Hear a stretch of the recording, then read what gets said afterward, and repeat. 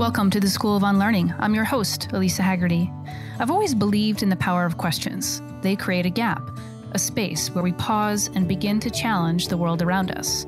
Without questions, we're stuck in the trance of life, a life given to us versus one created with agency. Your journey to rethink and unlearn the norms no longer serving you begins now. Hey everybody, welcome back to the School of Unlearning podcast. Thanks for staying with me. Today's episode 7, and we're sitting down with Kate Fagan, who's an Emmy award-winning journalist and the author of the #1 New York Times best-selling book, What Made Maddy Run, which was longlisted for the PEN ESPN Award. She's currently working for Meadowlark Media and writes for Sports Illustrated, and previously spent 7 years as a columnist and feature writer for ESPNW, ESPN.com, ESPN the magazine, and she currently lives in Charleston, South Carolina with her wife, Catherine, and their 2 dogs. We talk a little bit today around the first book, What Made Maddy Run, and then also her most recent publication, All the Colors Came Out, which is sort of a love letter and a tribute to her relationship with her father who passed away with ALS. I highly recommend the book itself. It's a force of nature, and it will certainly connect you to your humanity. So in our session today, we talk quite a bit about various things. The first thing is her superpower. What's Kate's superpower growing up? And also as an adult, what gets her to sort of shine and navigate the world around her? We also talk a lot about quitting in sports and the stigma that comes with it, how men get to take breaks and women are often seen and portrayed as people who quit. We also talk a lot about relationships in sports and the nuance that comes with the delicate balance between a coach and a player. And then lastly, we talk a lot about what Kate is actively unlearning and how she views unlearning holistically. I think you're going to really love this podcast. It's super personable, it's real, it's honest, and yeah, we talk about sports a lot because that's a big thing that showed up for both of us in our lives and still does. So I hope you enjoy and share with friends who you think would benefit. All right, welcome Kate to the School of Unlearning podcast. How are you doing today? I'm good. Thanks for having me. Of course. I actually like your headphones. They're pretty dope. I feel like I got to up-level my podcast game to be on your level. Yeah, I mean, it's mostly a thing I have with the in-ear. Like, I do this other show with Dan Le Batard, and they once asked me a question about whether, and now I'm feeling like an asshole saying this, but he was like, douche or no douche, AirPods. And they're not. Everyone wears them now. Like, yeah. I see them everywhere. I actually need a pair. But it's in my head that I can't wear them and look okay. So I'm feeling like I'm offending you. But yes, that's why I have these over-the-ear headphones. Nah, no offense taken. I love it. So I've been a huge fan of your work for a couple of years now. I remember I read, actually your second book, What Made Maddy Run, when I was flying to Asia. I read it like in one plane ride, which I guess isn't that crazy because it's a 14-hour trip. However, with my ADD, I was like proud of myself that I was able to get through that. So, but that book was really important for me, like especially as a former athlete. I now dabble in things whenever my body allows me to, but just to see the conversation about mental health be so broken open and also to be examined. I mean, I think, we're finally getting to this place where mental health is has a platform and has some street cred, which sounds weird to say, maybe that's not the right word, but people are talking about it and with intention. So thank you for writing that book. I'm curious how that book still comes up for you in your day-to-day, whether that be conversations or just people are still reading it, or is it still shaping the way that you see women are just kind of conditioned to just run and gun through hard things and not take breaks? That book, actually, it's just been so widely read, and I think by a lot of groups of people, but also specifically anyone who was focused on sports at a high level, at the high school, college level, or beyond. I think a lot of people within those communities read the book. And I think that when, Maddy, Madison Holleran, who the book is about, at this point, I think she died 7 years ago, 7 years ago. So it's been a lot of time. And I think that the conversation around mental health in sports has gotten so much more open, as you mentioned, but it's also shifting, because I think when I wrote the book, people wanted to have the conversation about actually just acknowledging that athletes outside of their sport could be dealing with things that impact them and their performance. And it was that was a conversation that a lot of people wanted to have. And then I think even this past Olympics with Simone Biles, you saw the Mhm. conversation take its next evolution, which Mhm. is, well, what if, whether it's mental health or outside pressures or your internal processing of yourself in the game, what if it's, how do we deal when it actually impacts whether or not you're going to participate? Because before it was Mhm. trying to mitigate the effects of it so that you could be your best self. And it was like, well, True. what if your best self is not possible in that moment? So I've seen the Right. conversation evolve and evolve, but I don't think I don't think a week goes by where somebody doesn't reach out and want to talk about Maddie's story and the impact uh, of that discussion on their life. And then similarly, I think about it all the time. Not necessarily Yeah. Maddie, but I'm in a constant flux with how, like I'll delete Instagram every third month just Same. because I'm like in a constant, yeah, I'm in a constant Yeah. flux of like, I got to get back to myself and I got to get back to, Mm. being present in the world. And that is very much driven by Maddie's story. Yeah, for sure. I have a couple questions around social media, particularly just how it all gets handled. I think we'll get into that a little bit later. I do want to go back to a little bit of your book, which, again, I love. I've been talking to all my friends, non-hoopers and hoopers alike, about All the Colors Came Out. We share a lot of similar like pathways in life. My dad is also, for about 11 years, has had like late stage or a sort of late stage dementia. In the past couple of years, it's gotten pretty bad. So when I read your book, I not only cried, but I was also like, okay, I need to talk to this woman because we have so many similar pathways again, and how we've grown up as athletes with parents who help shape us in many really cool ways.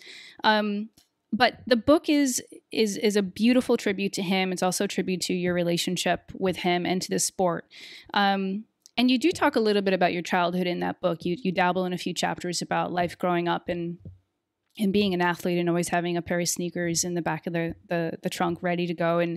But I actually want to talk a little bit about something I'm not sure you mentioned explicitly in the book, but I'm curious if when you were growing up, when you were trying to be successful with basketball and you were successful, did you feel like you were too in your head, like you cared too much and you didn't know how to get to flow state? Do you feel like that like was something that you recognized in the time, or only now looking back you can see that you weren't able always to get into flow state? And I don't even know, I never saw you play, maybe you were in flow state, but just curious how you felt about that. Yeah. I think it was probably about 6 or 7 years ago. While I was at ESPN, I was doing a profile on Abby Wambach, and we had this long conversation about the header from Mm. Megan Rapinoe that she converted in it must have been 2011 in the quarterfinals against Brazil. I don't know if you remember the moment. It's kind of a pretty Yeah, iconic I was women's there. Yeah. sports moment.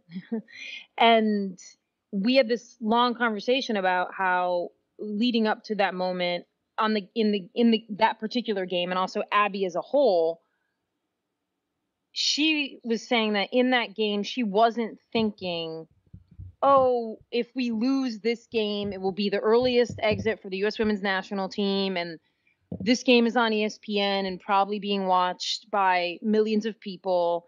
And in addition, if if for that particular team, if they bow out early of a tournament, it's not just about soccer, it's about equality, it's about Mm-hmm. misogyny in sports, like it's about all of these things. Abby in that moment was not has no meta level of awareness. And Mm. I think that was eye opening for me, because it was the first time that I'd had a conversation with an athlete who very more easily would get into flow state and not have layers upon layers upon layers of awareness. Mm. I was not like that as an athlete. It was less about, it was more for me, and maybe this is what makes me a writer, is I'm always like stacking layers of awareness on layers of awareness. Yeah. And that's not great for an athlete.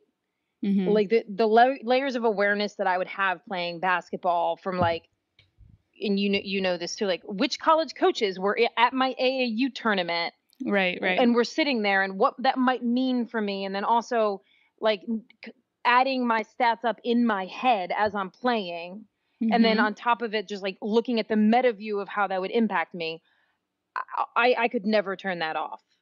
Right. So, but pickup, I could always turn it off. And pickup, I love Yeah. pickup because pickup was a flow state. But a game, it just I couldn't get out of that meta awareness, and I think that did impact me. But I didn't have any tools at the time because I stopped playing college basketball the 2003-2004 season. I mean, we were Right. still doing static stretching then.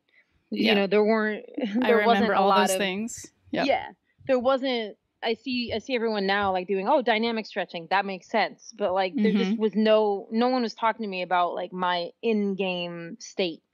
So I had no tools to make that better. Yeah. Mindset's a huge thing.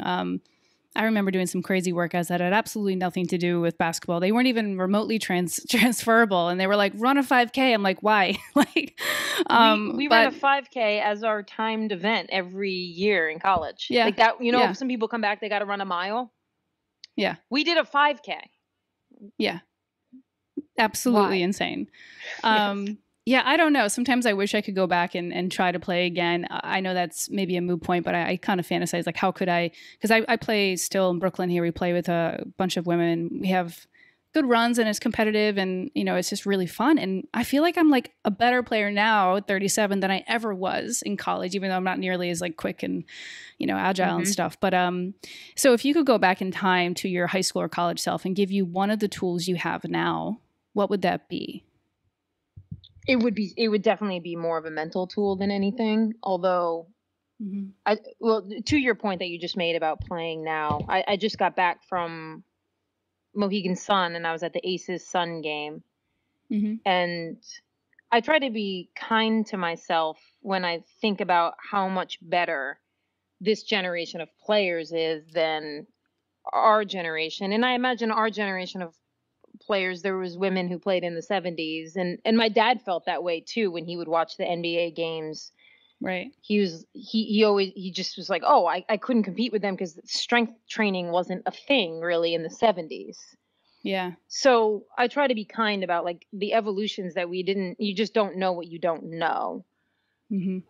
And but for me, definitely the one thing I that I think could have helped me the most was if our team had had someone on staff who was a and I was open to it because that would have been a huge hurdle too about the mental aspect of the game and how to lose perspective sometimes because I felt like I always had too much perspective um about Hmm. everything. Hmm. So I think that would have helped me a lot because I think it definitely was a detriment that I just was so inside my head nonstop.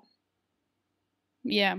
I think a lot about that too, actually relating to social media a little bit and business. I want to get into, obviously you leaving ESPN and what that brought out for you, like in terms of external validation. But like, as an athlete growing up, of course I love the game. I love all the games that I played, but it was very much about external validation, like approval and seeking control or maybe a security of a scholarship, whatever it may be. And I didn't really know that at the time, but as I'm now playing random sports, it's like it's playing truly for the love of movement and friendship and community, and that really unlocks a different level of flow state. Whereas before, it was just like external validation and like, yeah, I like the game, I love the game, but Hmm. it was so external, and I just I don't know what skill I would give myself because I don't know that I would have been able to actually get through to me at 14, 15. I was still such a, I Exactly. cared Yeah. too much, and so sometimes you just can't know. Um, I'm curious, as you were growing up or looking back on your childhood now, whether it be athletics or non-athletics, do you feel like you had a superpower growing up? Ooh. I definitely didn't think I had a superpower growing up while I was growing up. I was like a super chubby little kid until 7th grade, and have never lost that mindset. So Mm, I'm always like a chubby 10-year-old in my head, always. interesting. Yeah. So I definitely I definitely didn't think I had one. Um, and I don't know. I mean, that's a really tough question because I think when you're a kid, your sample size is so low with everything that you're doing that Hmm. Hmm. everything feels like the most important thing that would ever happen. Because it's the first time it's ever happened, and you have no Yeah. sample size about how. what a speck of like, a moment it could be in the future. Okay, to buy myself more time, what was your superpower as a kid? Well, I don't think I knew it at the time, right? But I would say looking back, my Yeah. superpower was reading emotions and reading people. It's kind of how I got through. I had like Mhm. 7 brothers and sisters, and there was just a lot of drama. And I found like I found a sense of like stability and confidence moving and reading people's emotions and sort of body on the court. And so that allowed me to find a place, find a home. But I didn't know it at the time, right? I think you can only know looking back sometimes, but Yeah. Um, I mean, I have that I still have that same skill set about like reading emotion. I'm not sure now if it's a superpower or a detriment because mm, I constantly feel like I'm in charge of other people's emotions. Like whenever I'm with my mom, mm, I can sense mm-hmm. if she's struggling or in a bad mood or whatever. And I feel responsible for ensuring that it morphs from a bad mood to a good mood. But on the court, I do think that whatever awareness level I had about the layers of like who's watching, how that it could impact me, it also translated to uh, court vision, and not just like I could make the right pass. That wasn't always the case, Yeah. but I could very much, if I learned to play once, I could run it as the center. Like it Mm, was very easy for me to like pull back from like first person vision on the yeah. court to like seeing the court from above and knowing Hmm. why people were making the movements or why the play was structured the way it was. Right. So, from a very fundamental basketball standpoint, that was always my superpower, was like I very much understood all of the Yeah. movements on the court and their purpose. Yeah. Dope. You were a shooting guard, right? Or point guard or both? Back when shooting guard was a thing, I was a shooting guard, Yeah. yeah. Yeah. Yeah. Yeah. I mean, it sounds like you had like a 360 perspective when sometimes Yeah. that, really helped you and other times might have been harder. As you think about, and maybe the superpower is maybe not the right term. I think what I'm trying to get at is just like, the thing that allowed you to navigate life, the thing that allows you to be in your state of flow and like your state of alignment. And so I think about now as an adult, and obviously the work you do as a writer and a storyteller, and much more than that too, an advocate. Do you feel like you have a superpower these days that you're aware of Oh, and yeah. you're protective of, and you try to really stay in that lane or use it? This might be really broad, but I'll try to zoom in on it. Is like I think that I'm a very good noticer of not just what's the thing that I'm best at is noticing what's most interesting. Mm, And this was when I was earlier in my career, I didn't give myself enough credit that the thing that I was noticing as interesting was actually interesting. Because when you're younger, you're like, well, am I smart mm, enough to actually like draw out that one thread and present it to people as if it's interesting? You have to trust yourself that if you're noticing something interesting, that it's actually interesting and that people will relate to it. right. So I do think that that's my superpower in writing and in communication. It's always my goal when I like go out to dinner with friends or new people. I I feel like I've failed if I come home and we only talked about people. Mm, We basically just like gossiped about other yeah. people as opposed to Right. ideas. Right. Um, and I think that same power in a conversation where I try to cut through to what's interesting, I think I'm able to do that in writing. And some of that is just trust that Mm, what I've noticed, I'm not the only one. Because that's all that writing is when someone reads something, the best case scenario is that they're like, oh my God, I felt that too, or I thought mm, that too.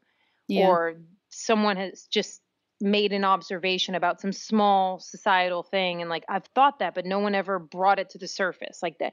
And I think Right. that's something that I've tried to trust more and more as I've gotten older, that I have that capability. Yeah, I would say you do too. And I have another point I want to kind of add on to that. But when I think about sports these days, and I watch a fair amount of it, it's actually my way of like, because I work in the field of like of mental health and, you know, conscious coaching and working with people on like a one-on-one basis. So there's a lot, it's not super light, right? There's a lot of inward dialogue. And so I like watch sports because I'm like, need to tune out, but it's also, you know, it's never tuning out fully. There's always human stories there. But I get sometimes so bored by what's on SportsCenter and ESPN because I'm like, it's just so binary. It's like, who's the best player, who had the most points. And I feel for the younger generation, and I know this is not news to you, it's just more conversation, like the younger generation, like no wonder why they're all crazy and think that they have to be like, you know, either Kyrie or LeBron in order to be valid, because that's all that's ever talked about. And I don't know, it just hit me this past year. I'm like, this is actually boring. And like, there's so many stories that are just fucking amazing about humans out there in sports. You highlight them. Thank you. But I just want to know, like, how do you feel about that as you are someone who like notices what's really interesting and what's really relevant to the human experience? Like, how do you feel about the state of sports media these days? Yeah, I mean, it was one of the reasons that I left ESPN was because just it's a much lower hanging, it's a lower hanging fruit to engage people's, I mean, we talk about all the time, like to have a debate or to inspire outrage is like it's going to get better ratings than almost all of the time than if you're trying to have a nuanced conversation. And I think, to your point about younger players, I think about them all of the time. I think about them frequently in that the ability to consume the absolute best player at any moment. So if you're a young kid growing up right now, there's a lot of benefit, and I've talked to some young kids about this. Like, you can go on Instagram, and when I was growing up as a girls player in upstate New York, I was reliant on whoever was around me, and thank goodness for me I had a professional basketball player as a dad, but I was reliant on whatever smart people who thought up drills or ball handling drills to teach me in upstate New York. Versus now, kids can go on Instagram, and like the best player development players who work with Durant and Kyrie are on Instagram showing them the drills that the best players in the world are doing. And that is an asset where it's like you no longer could just be like, well, I was in Podunk, Minnesota, and like I didn't have good coaching. Of course, good one-on-one coaching is still important, but you can still see the drills that other people are doing. But my larger point was that when I was growing up, and this isn't like it was uphill both ways. It's different. There was a player who played for the opposing high school team. She was a senior when I was an 8th grader. She went and played at Duke. And she'd come and teach summer camps when I was a little kid. And that was she was in my little village, and she was like the person who was doing the thing that I wanted to do. And it was attainable because she was really good and she was a D1 player, but like she would teach me drills, and it was like, okay, I want to be her. I wasn't trying to be Diana Taurasi or LeBron James because there was a more immediate like model for me. Whereas I feel like that's gotten obliterated to some extent. Whereas like now you can be and see anything, and it's like, well, shit, how am I ever going to be Paige Beckers? Or, I mean, there's just not that first step of like achievement. Paige is a baller. Also, it sounds like also it just lacks. I think these days it's like it just sort of lacks like an intimacy and like a familiar sense of like, again, achievability, which I think, and I think about that too. Like the game these days too with basketball is more playful. It feels like there's just a lot more like, I don't know, people are more free. And back in when I was growing up, it was just like you do your layups this way and your left hand layup this way, and you don't dare do them funky, and you know, like all the things. And I always kind of wish like I had a little bit of exposure to that growing up. But okay, we could probably talk about basketball for like 9 years, but I do want to ask you some questions. Oh, go ahead. We should actually stick to that point because I don't know the people that listen to this podcast whether they care about this, but I just did an essay on, and you know this trope in women's basketball, that it's more fundamental than men's basketball, Mm, and that like women, they pass better and they have good jump stops. And I think it's a thing that men have always said because they don't want to be mean, and they're like, well, just say that. And I think that the impact that that has had throughout the years is that like women's basketball, especially growing up, like we haven't had a ton of freedom in playing, because it was like, well, if the one thing we are is fundamental, how dare you not be right, fundamental? And I right. and I was doing this essay because of Simone Augustus, who's an Olympic gold Hmm. medalist, WNBA All-Star, because she just retired. And a lot of players were telling me that she was the first player to come along who wasn't like traditionally fundamental. Like she was willing to put that like hot sauce on everything that she did. Right. And then she also won WNBA titles and Olympic medals. So it Yeah. kind of really opened the door for women to say, just because you're putting like swag on things doesn't mean you're not working hard and fundamentally sound. Like how those two things, and I think that's probably parallel to a lot of things in life, Hmm. how those things got linked together. That like if you're swaggy in any way, like you don't work hard. Like these are all things Hmm. that I don't know where they came from, but trying to separate them is necessary because they have, one has almost nothing to do with the other. Yeah, I think that does. It has a lot of parallels to business too, and the way that women sort of present Yep. themselves and write and speak, and that there's a lot of parallels there. One question about when you were in college, I think it was your freshman year. Correct me. I think you wanted to take a break from basketball or quit. Was it freshman or sophomore year? I don't remember. Freshman. It was Um, my sophomore year, but I was a redshirt freshman, so yeah, yeah. So you were kind of like at this place of like wanting to step away from the game.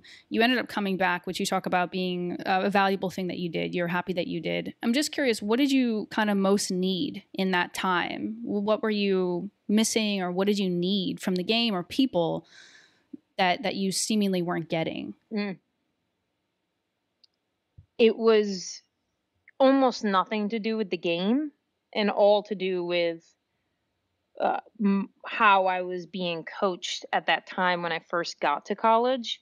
And this is something that my wife and I talk a lot about because she is like, she teaches yoga, and whether it's yoga, fitness, sports, I think a lot of us fall in love with it because of someone else, because Mm, we're showing up for someone else, or whether it's like a teammate that you love spending time with, or a coach who like teaches you the game in a way that makes you want to show up. mm-hmm. I think that that fuels so much of our love of sports. And when I got to Colorado, my coach, for reasons unknown, I think maybe just because I was from New York and I can be sarcastic, she just thought that I was the person that she should like pinpoint every mistake I made Mm, and hang every team lesson onto. So mm, it's like other people could be doing the same thing, but if I missed a box out, then she would stop practice and then she would use me to like teach the lesson. And that was not how it was not feasible for me to be that person. And it was making me hate showing up. And I don't think at that age I could fully decipher whether I hated basketball or I hated how it was making me feel. yeah, But yeah. that was the so when we had a conversation about it, my coach was wonderful enough to recognize these things and change that. And it was almost comical in retrospect, the 180 she did on it. The Really? same way she would hang every mistake on it, yes, she would start every time I did something good, she would stop and say how that's an example of how everyone else should do things. Um, Jeez. but it was what I needed at the time, and she was good about it. She wasn't Yeah, like no one else would have noticed, I don't think, but I was like, "Oh wow, she really 180'd on this," and she yeah, spent practices building me up. And yeah. I think that most players want that.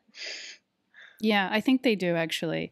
And sometimes I think a lot about like there's a lot in the friends and the people who I talk to. A lot of people love the college game and they don't like the pro game, especially in the on the men's side for lots of various reasons. But the reason I love the college game and the pro game is because I love seeing stories and people become a great player or become who they're meant to be as a player. Like they blossom, for lack of a better word. And it kind of breaks my heart because that story kind of illuminates that like, it's so fickle, like a relationship that is like you had a love with basketball and it could have gone out the door just because a coach wasn't seeing you, didn't understand what you needed, and was too hung up on showmanship basically to really like nurture you the way that you needed to. And I just think that, like, again, when I think about consumerism, it's like people don't buy products, they buy people or the promise of people and community. And with sports, it's like we play sports. It's a hoop, it's a ball, but we play that because of approval. We play that because of community.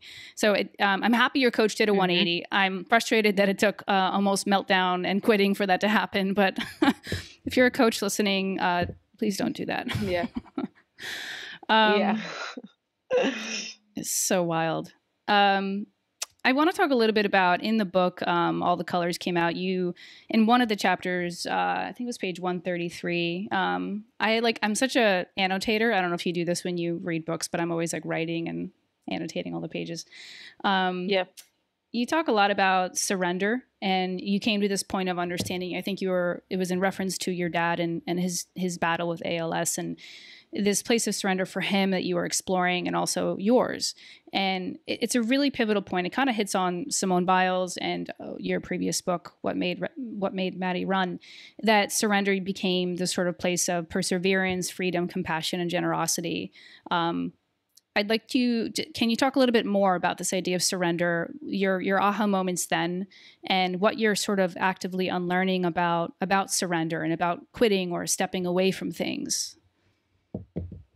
Yeah. Well, it definitely, that part of All the Colors Came Out, as you mentioned, definitely has its origin in What Made Maddy Run, because after that book came out, and I would go around a lot and talk to student athletes or like athletic departments, right? They were like, can you come in and tell Maddie's story and the lessons learned? And I would talk to student athletes afterward, like one-on-one, or they'd come up, and we would spend a good amount of time talking about this word quit and quitting, and how in sports quitting is so loaded, whether you're going to quit a drill or quit a team or quit the sport. Throughout their childhoods, and I saw it mirrored in mine, there was just no room for quitting to be anything but a disappointment to yourself and everyone. And that, as I tried to write in All the Colors Came Out, the impact of quitting would be that you are a worse person afterward. And language is so incredibly important, because you have college coaches who, by the same definition, quit on their teams all of the time for bigger paychecks at other universities, and it's seen as moving up the coaching ladder. It's not seen as quitting. And so the language around quitting, that's what the student athletes were talking to me about, was trying to reframe that language. And it's difficult because it's you don't want to rob words of their meaning. But in sports, quitting was the word for everything, whether it was moving on, moving up, moving over, stepping aside, stepping back. Like those are completely different things than quitting. But in sports, it's all quitting, you know? Yeah. And there's no room for it to be anything else. And so that I definitely still, even though I'd written the book about Maddie, going into my dad's ALS, I definitely still, or leaving ESPN, I definitely still thought I'm quitting, quote unquote, ESPN. And if I quit ESPN, that's my decision, but I have to accept that, like, I'll be a quitter then. And on the backside of leaving ESPN, I'll be, I will be a less strong version of myself. These are things that I still thought. And I also, when my dad was first diagnosed, before we kind of got into the beast of the disease, I also thought that he could never quit, right? He had to fight. Exactly. Yeah. So all of that kind of started to come to a head when you actually see what his disease was with ALS, where none of the lessons you're learned in sports that you apply to sports that make you better could work in this scenario. Right. There was Yeah. none of them were applicable, and you know this with your dad. And so how could none of the lessons that I've learned and like the ways to improve myself, none of those are applicable? So what is applicable? Is Yeah. quitting still the right framework to Right. apply to ALS when hard work isn't a framework that's applicable? So if Right. hard Right. work's not applicable and dedication's not applicable, like then I need to reframe Mm, the backside of it yeah. as well. And Yeah. It's like, so where do that's we go where from there? surrender, yeah. So that's where surrender really came in, and I started to, in the latter stages of his disease, started to realize like the strength and the grace in surrender, and sure as applied to my dad, but also like you mentioned, like Simone Biles, like Yeah. there's a beauty in her surrendering in that moment to what her body and her mind is telling her. Like Right. there's its own beauty in that I don't think sports allows enough space for. Yeah. Well, I hope it continues to like be, obviously that athletes stay healthy and the respect that they need, but that when people need to surrender to what their body's telling them, that they listen. And I think one of the things I agree with everything you said around the quitting being like the predominant word in sports. And it's like, I remember feeling like, obviously there's just like a lot of shame around quitting. And then that carried over into like my work life, relationships, like everything. And Hmm. what I learned is that quitting is disassociating from my body. Like quitting is completely like that idea of like I have to stay with it or like stick it out is complete disassociation. And as an Yeah. athlete, people don't recognize this, especially enough for women. But we were, and even in business, like work long hours, like more is better, all that bullshit, basically. We were like Hmm. rewarded. We were rewarded for disassociating from pain, from like, mental, physical health issues. We were called leaders. Yep. We were given scholarships. And I think I'm sort of in the space too of like, I'm no longer willing to disassociate from this. Like this thing is like pretty intelligent. So like if it tells me something, I have to listen. And that's sort of like its own conversation. But I'm wondering if you have any thoughts or ideas around this idea of disassociating from the body in order to please the masses. Yeah, I think even just as I mentioned earlier, like I've spent a good amount of time with like the Las Vegas Aces in the last couple months, and they're a WNBA team, and it's been really cool seeing them break the framework of we're a team and everything's uniform, Mm. because I think that there's great value in that. We love being a part of a team, and there's so much within it that. Uh, Challenging yourself to bend to the rules of the team, there's growth in that. But I also think that it's a flawed model, that what works for one person within a team, whether it's workouts, sleep patterns, eating patterns, what works Mm-hmm. for one person doesn't work for everyone. And so Mm-hmm. if you've got a regimented team model where it's like we all have breakfast at 9 a.m., we all work out at noon, and it's this pace. Well, it's like not everybody works that way. Right. And it's been really, and that's it, and the reason I'm bringing it up in response to your question is because I think that in a team, when I was growing up, what I was taught was that if my body's pushing back or my mind's pushing back about this structure, then I need to ignore it and force myself into the structure, Mm-hmm. which which I think it's like poetry or writing. It's like once you've mastered, there's a time and place to do that so that you know you're capable. When you're younger, it's not just Yeah. like, oh yeah, everybody's an individual and let's make new rules for everybody. But when Sure. you get to certain levels, especially something like the WNBA, and where people have become masters of these things, then you don't want them to disassociate from their body. You want to know that this player wants is better to eat at this time, and this player needs more sleep, and so like let's build a structure where we're okay if so and so misses shoot around every once in a while because they need more sleep, and like and those things end up with like a better overall team where people feel like they're more connected to who they are within the framework of a team. And byproduct being that you're usually better at the thing you want to be better at as well. Yeah. I mean, I think coaches and leaders are understanding that we're not robots and we have to like be individuals to add our genius to the team. I actually was thinking a little bit as you said that about, do you remember when Dennis Rodman like went AWOL in the finals and he went to Vegas like overnight because he just needed to get some energy out, and how Phil Jackson like had the intelligence to like let him do that. And I thought that was kind of cool that back then he had that. So, and ahead of its time. Yeah. And Michael Jordan was like, cool, you can go to Vegas, just come back and get like 30 rebounds. It'll work out. Yeah. Wait, and to that point quickly, because we're talking about quitting and Simone Biles, like do the way the language we used around Michael Jordan, taking a year off to go play baseball and try his hand at another sport. No one used the language of Michael Jordan quit. Like, I mean, quitting in sports is not like Simone Biles didn't like introduce this idea. Like, it's just, we just reframe it depending on like the person, the player, the time. But like, no one talked about Michael Jordan. Like, he quit on the Bulls. If you're going to use that aggressive language, the way people have been applying it to Simone Biles, but instead it was like, it was reframed differently because he's Michael Jordan, but his dad had just died and he just won 3 titles, and like his body wasn't in line with, I'm assuming, right, with the pursuit of continuing for a 4th championship. Like, he needed something different. Like, these are all understandable things.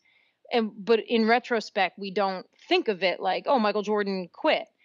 Yeah. Because these examples have existed throughout history, but we just like in the moment, we have like some sort of, like modern proximity infatuation with like being as outrageous as possible. Yeah, and men generally get more leeway and they get to kind of take a break or take a year, and then women are like total hot messes when we step away. Actually, that's right. I remember when I was like I don't know, I was like 24, I was going through something really difficult, and one of my therapists, I was getting a master's degree upstate at some small tiny college. And I really didn't want to stay. I wanted to go home for various reasons. And she looked at me and she was like this old, like earthy, crunchy, adorable, like shaman of a therapist. And she looked at me and she's like, maybe staying is quitting. And I was like, skirt. Like, I had no, like, didn't even my life cross my mind. And it was grace. She was asking me to have grace with myself and to listen to what I need versus this get a free master's and coach and blah, blah, blah. And that has stayed with me. And sometimes I still stay in jobs and relationships too long because I'm just still conditioned to just stay and grin and bear it and fix. And then lately I'm just like, bye, I gotta go. So brings me to your question, to you. I want to know what your relationship is to surrendering, and your relationship is to kind of listening to your body and making decisions that serve you.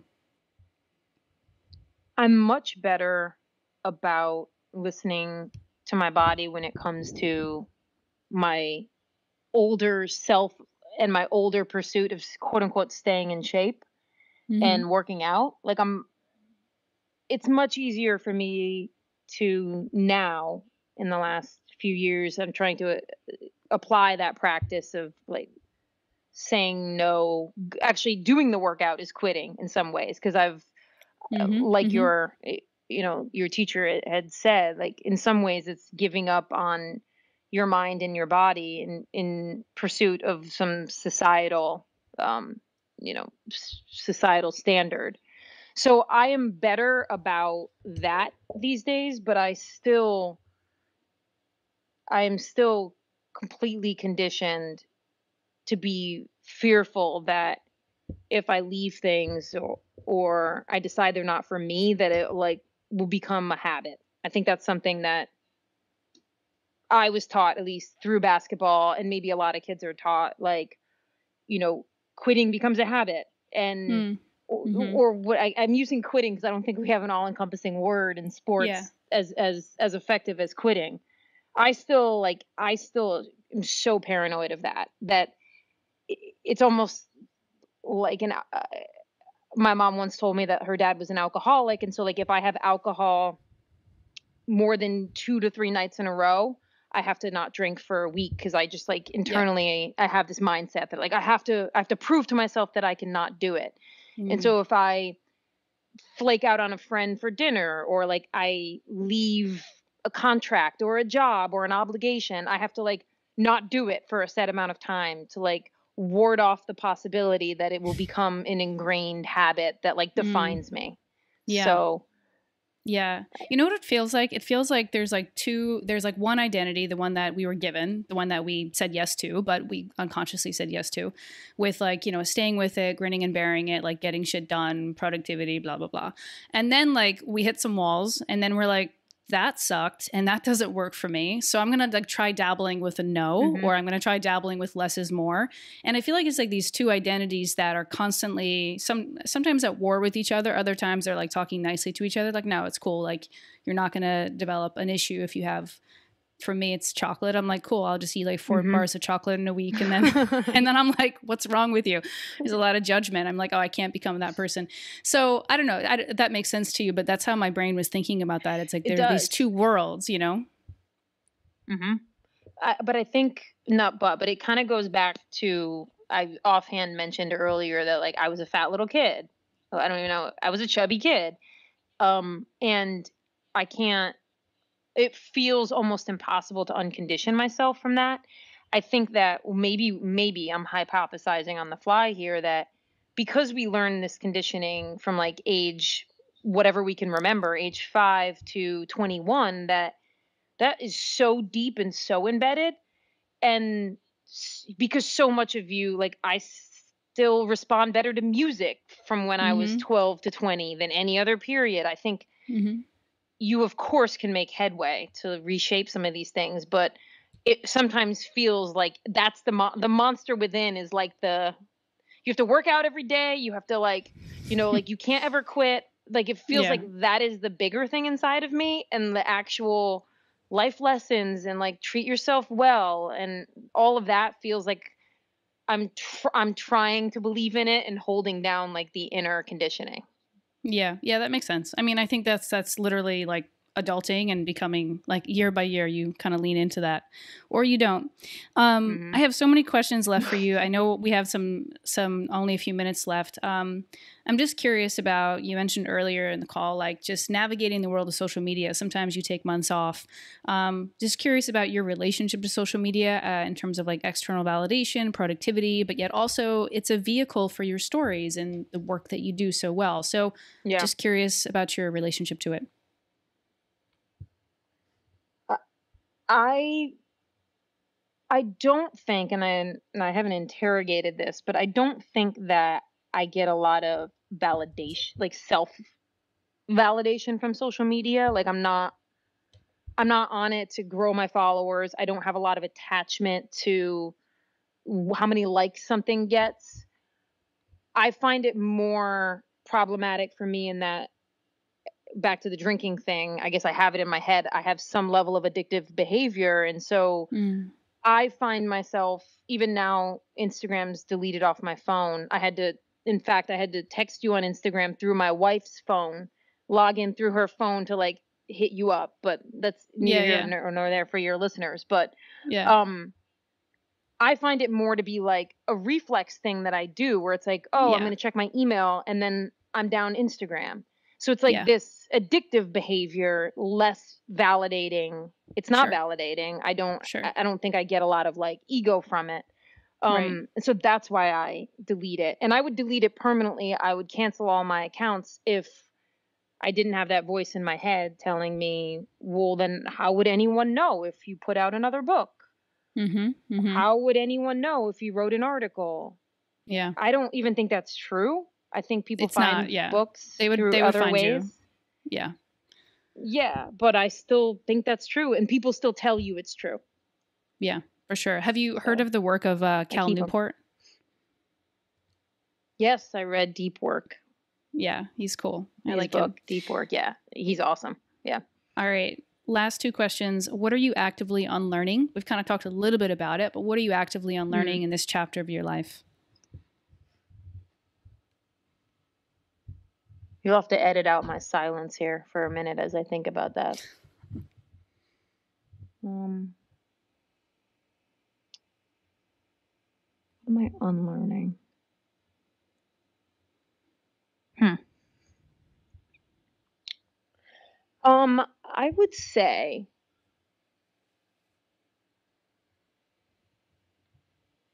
you're really gonna have to edit out my silence now. No, it's good. People can learn to sit with silence. Oh, okay, it's good. People love it. They can.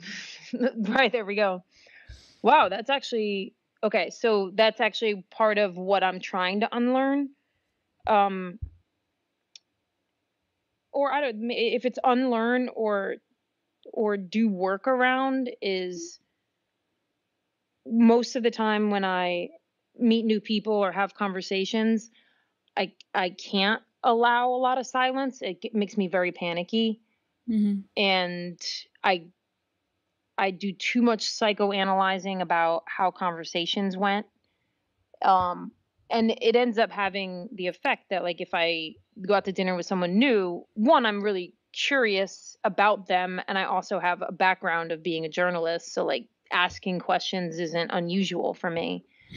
But I'm trying to do less of that because I think it can feel very aggressive to someone if at dinner you're like peppering them with questions like it's an interrogation. And then when we have people over to our house or if we have a party, I have so much anxiety that I'm not even paying attention. I'm not even present at the party. I'm just like, I'm just really stressed about whether people are having a good time. So I'm trying to be better about that in my life, about allowing silence and allowing other people to have some level of control and social interactions. Even though I will say in defense of myself that people aren't as good at asking questions of other people as they probably could be. That's true. That's true. I find that shocking in some levels. Like, sometimes I think to myself when I'm out to dinner, if I wasn't asking questions, would we just sit here in silence? You would repeat the same like 4 conversations and likely it would be about gossip or something. Yes. Yeah, probably. Right. Or coronavirus, probably. Yeah. I would opt out of that conversation real quick. Well, that's why this is questions is your profession. So keep leading the way, please. However subtle you wish to do. My last question to you is how would you define unlearning if you were to define it? Wow. These are not softball questions. I mean, look, you said people are bad at asking questions. So I'm trying to let you know that some people can. They are. Yeah. Yeah. Some people are good at it, like you. I don't know. Is it because it's not so much unlearning? I guess for me, my experience with it isn't so much unlearning as because unlearning implies that to some. So I'm thinking of the conversation we were just having about like my dad, ALS, that like hard work and dedication weren't tools that could be applied to ALS. Therefore, I wasn't trying to unlearn that. I just was I was reframing it. Yeah, you were pivoting. Like, yes, yeah. So I guess that's more so how that's how I would describe unlearning is like, if you think of it as like completely eradicating yourself of that belief system, that's a tall task as well. More pivoting it, even if you can pivot it a degree or two, that's a good start. And I think that's how I don't think I'd do that, but I think that would be helpful if I didn't think of it as like a 0 to 100 or needing like a 100% success rate, as in just like small movements. Totally. Yeah. Well, small is big. And I think that it speaks to like the power of nuance, right? Like you don't get rid of some conditioning. You just learn to like work with it better and think about it better. Okay, cool. I know you have a busy schedule. So thank you for coming on my podcast and talking shop with me about basketball, all the things. Thank you. Hey friends, thanks for listening to the School of Unlearning podcast. You can follow us on Spotify and iTunes. Be sure to check out the show notes, complete with links and insight you won't want to miss. If you enjoyed this episode, take 1 minute to rate, review, and share this podcast. Because our learning and unlearning never ends, and we don't have to do it alone.